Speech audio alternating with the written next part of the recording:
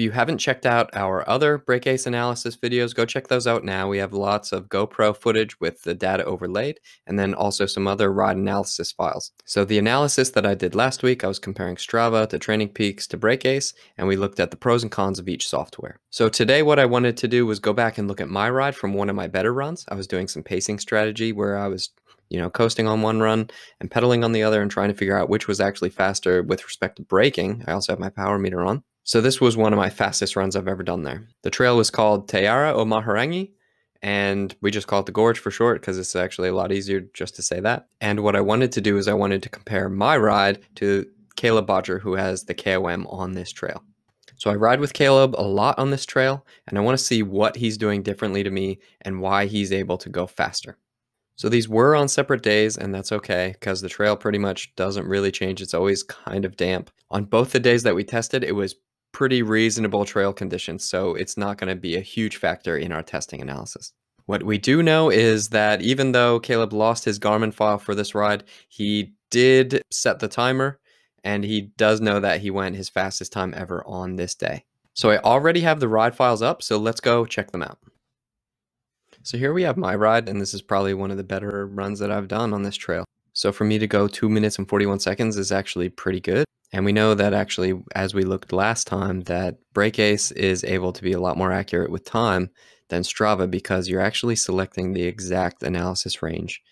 So one of the major things that I see right away is that my FlowScore was much lower on this ride than it was on the day that I was riding it in the wet and testing some larger rotors. So my FlowScore was a 24 last time. FlowScore represents how efficient I was at using my brakes across the whole ride. Of course, if we scroll across, we can see all the times where I was braking on the elevation plot. And like we said last time, raw braking data doesn't tell us a ton. So 1300 watts doesn't really mean a lot in and of itself. So that's why we have all of our scores like modulation scores, duration score, and intensity score. So actually it looks like my duration score was really good at 84%, but my modulation score is 60%. So my intensity score could actually use the most work. So when I'm looking at this ride right away, I know what I need to be doing, and that is working on my intensity and working on my modulation. For me, brake health and brake effectiveness are much better today than they were on the other ride. So let's have a look at Caleb's ride and see what happened. Okay, so here's Caleb's ride, and his time is already 10 seconds faster than me. So he's just leaps and bounds better than me. And we can see right away that his flow score is a lot different. So my flow score is 20, his is 18. If you scroll across, you can notice some differences, like his brake power is much higher. And there are some more complicated reasons for that, but it reinforces why it's important for us to use our filtering algorithms to make the data easy to compare between him and I. So this flow score is the first way that we do that. So Caleb was much better than me at modulating. His modulation score is at 75%. His duration score is also better at 89%. But unfortunately for him, his intensity was a little bit worse.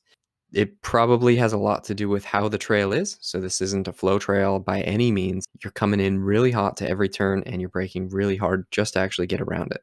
So he could probably work to improve this, and we've talked about it and implemented some changes when he goes back to this trail. Lucky for me, my brake health was better than his, and also my brake effectiveness was slightly better. So, there's a little bit of a win for me. I know one of the things that Caleb does is he uses his rear brake a lot, and I think we'll see that when we go down to the bottom, but that might be one of the reasons why his brake effectiveness isn't as good. So that suggests to me that there's a little bit of room for improvement here.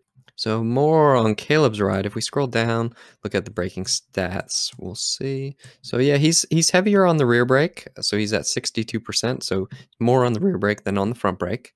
But 26 seconds of braking time in 2.5 minutes. That's actually quite good. You can see also with the temperature modeling that his rear brake is getting warmer. And this is by no means anything crazy as far as brake temperature. So that's actually okay. And here's his braking map. So you can see all the times he brakes. This one, a little random one there, just poking his head out. And what we did before we had BrakeAce, we were spending a lot of time going back to these turns because we know that we're braking in between these berms. So we spent a lot of time sessioning them, and there wasn't really much we could do. And actually, now that we have the BrakeAce data, like once we started using this on this trail, we just stopped going back to session it because as far as our flow score, it doesn't mean a whole lot braking in these brake events. So let's just go back to my file. Okay, so here's mine. I'll just zoom out, look at this whole trail. It looks like I have that same little random one. but mine's a little bit longer, unfortunately. What we know about this part of the trail is we actually went back and did quite a bit of work on this section because there was a tree that had fallen and you couldn't totally see through the section. So we went back and we cut back like a bunch of the bushes so you could actually see and you're not as worried going through it. So actually now when we go back, we don't brake at all. So one of the things that we can see in our braking stats is I actually braked fewer times than Caleb, which is a bit of a surprise. So we know we can't go off of number of braking events to correlate to performance, because actually what was happening is all my braking events were probably quite a bit longer. What you can see though is that you can see that I'm braking for 30 seconds, whereas he was braking for 26. So that's one of the major differences between us. Interestingly, you can see that I did more of my braking with the front brake, which is actually a huge surprise. I know that I've been spending a lot of time looking at everyone else's data, and most people are heavier on the rear brake. And I think I've started to shift the way that I brake, which probably isn't ideal. But for me, this has always been a pretty good strategy, and it just has to do with where I grew up learning how to ride. I'm a little bit lighter though, so my brakes aren't getting as hot. So this trail isn't long enough for anything to worry about brake heat, so that's okay. So yeah, you can see here that I'm braking in all those same turns. And like I said, we just stopped worrying about those. So what we focus on now is we focus on our key opportunities, which you'll be able to see down here. So here are my key opportunities. And I know in this first key opportunity, this green one where I'm braking for a really long time, that actually I'm able to catch up to him slightly. Like it's the only place on the trail where I'm able to get any time on him. And we're pretty much together until this point. But it's after this point that we start to get differences. And let's just have a look at Caleb's key opportunities, see if they're super similar. Okay, so here's Caleb's ride. So one of the things that's really interesting to me is to see that our 3 key opportunities for improving are pretty much in the same areas. I know that this is a really rooty section right here, and it looks like the differences between us is that Caleb's braking like really hard before the roots and letting off his brakes on top of them. So that's actually a really good and safe strategy, but I do know that I'm able to make up time on him like right here on these roots.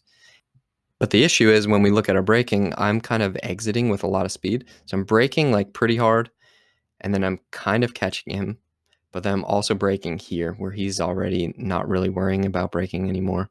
So I need to focus on coming into this with a little bit more control and probably not focus on going over those routes as fast as possible.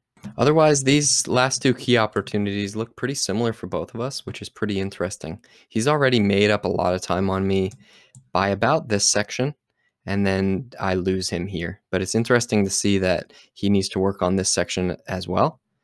And then we can go into the turn analysis and just look at that a little bit more.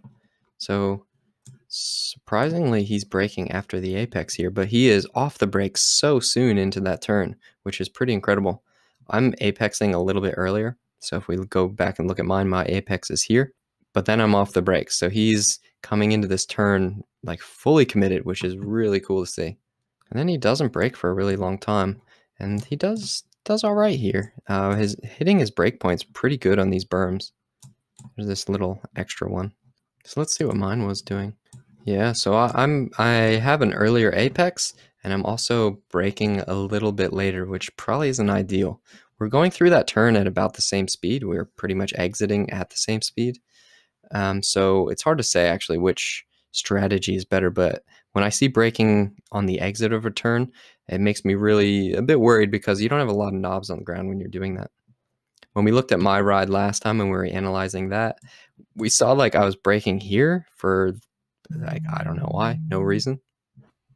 All right, so that vibration was my phone ringing, and it sounds like my van's done, and it's time for me to go ride the trail. So I hope you enjoyed that quick analysis of why I'm so stinking slow on this trail and what I need to work on to get faster so I can be as fast as the guy that has the KOM.